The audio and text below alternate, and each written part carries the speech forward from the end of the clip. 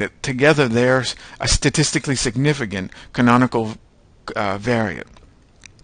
But when it looks at just 2 and 2, 2 to 2, this is really the second canonical variate minus the first canonical variate.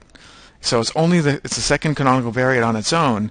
It's got a Wilks lambda of 0.99 with an F of, I hate that double click thing that pops up. I wish I can get rid of it.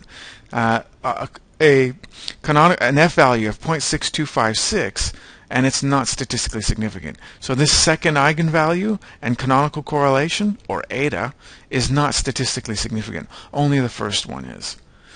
Well, let's actually look at what this canonical variate is. Before I go on to that, SPSS in the old school MANOVA syntax also does a series of ANOVAs. So these are the same ANOVAs on the 9 dependent variables. They're just one-way ANOVAs, just like the GLM did.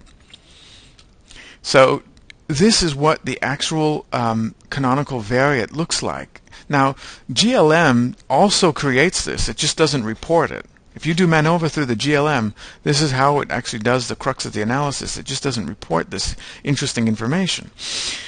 So these are basically like unstandardized regression weights in a multiple regression. We can see that they're all negative except for one, and that's actually arbitrary.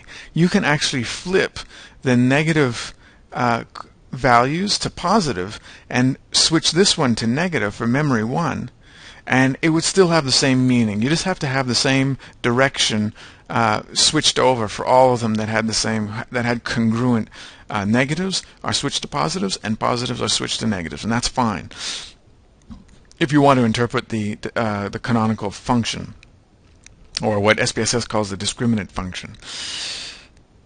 I'll get to this in a minute. Alright, so this is the unstandardized. So just like in multiple regression, you don't usually interpret the unstandardized regression weights. You want to interpret the standardized.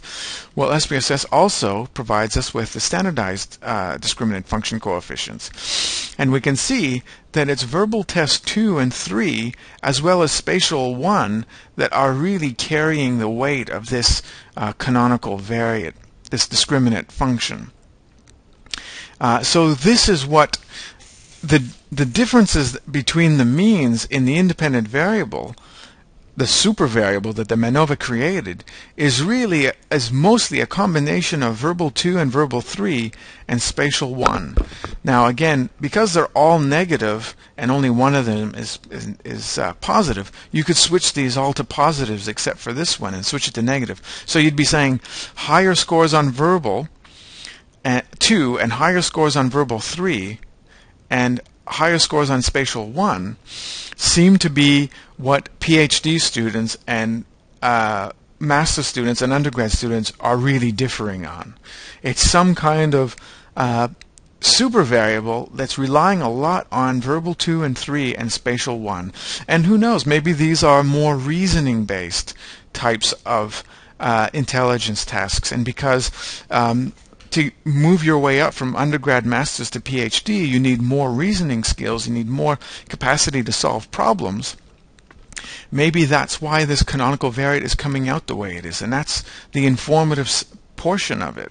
It's not just any type of intelligence, it's a particular type of intelligence, and I'm saying it's because verbal 2, 3, and spatial 1 are more reasoning based. That's what's discriminating amongst the education levels the most. It's not just any, it's not all the intelligence scores equally. Now, another way to interpret the values is to use the correlations between the dependent variables and the canonical variate. Now again, the fact that these are all negative is arbitrary. They could have been all positive, and in fact they're all positive. They're all negative. And that's because intelligence tests tend to all correlate with each other positively. So this super variable that was created based on, really, it was actually created based on the unstandardized coefficients, and I'm going to get to that in a minute.